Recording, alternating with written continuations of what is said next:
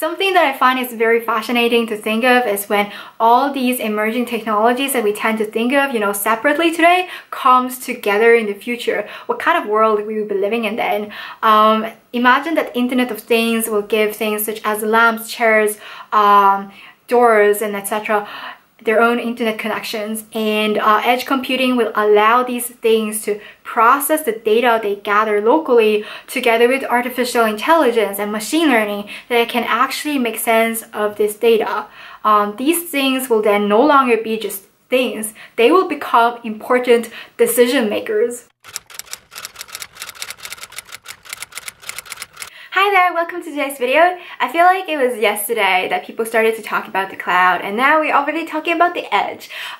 If you are new to my channel, consider subscribing. I post videos every week about emerging technologies such as artificial intelligence, machine learning, Internet of Things, crypto, and much more. Alright, so in order to understand edge computing, we first need to go through what cloud computing is.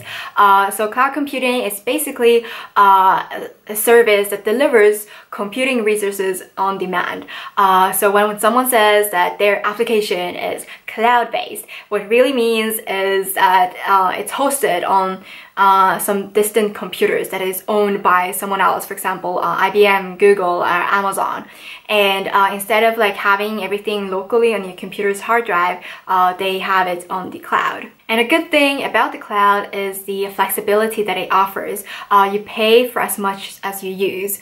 So let's say, for example, like you want to build something, then you don't need to go and buy a lot of expensive hardware to host and store your stuff on. But instead, you just pay the cloud service for as much space and computing power that you actually are using. Most of us are using cloud-based solutions already on a daily basis. For example, iCloud or Google Drive. And it's been the thing for a while when it comes to applications that needs a lot of computing power or a lot of storage, especially applications that have artificial intelligence and machine learning in them, because artificial intelligence and machine learning both need a lot of computing power and also storage. So it's been relying on the cloud-based or cloud to do the heavy lifting. So the idea behind edge computing is to push the cloud services closer to the edge of the network, to the devices that actually gathers the data from the beginning.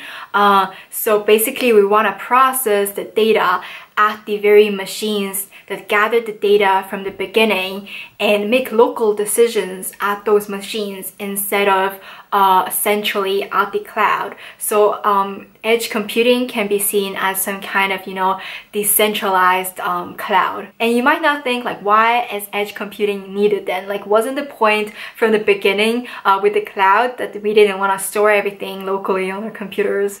And my answer to this is that Internet of Things is approaching us faster and faster.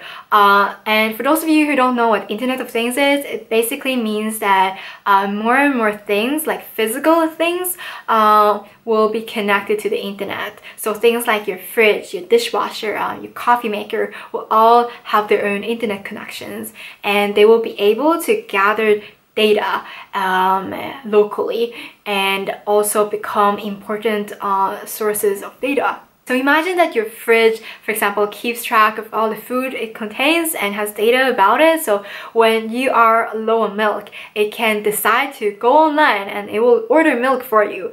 And all these like connected things will be like data or gathered data like this. And we will want to use this data for making various type of decisions. And this means that the amount of data that is being created and sent over the network to the cloud, where most of the computing is done, is vastly increasing and burdening the network with more and more traffic. But if the connected things could do computations and analytics locally with the help of, for example, machine learning algorithms, it will significantly reduce the amount of data that is being sent through the network, and also reduce the bandwidth needed between the central server and the things that generates the data. And instead of sending the data constantly, some kind of daily summary can be sent only like once or twice each day. When it comes to making important real-time decisions, edge computing significantly reduces the latency for the information to travel to the cloud and then back.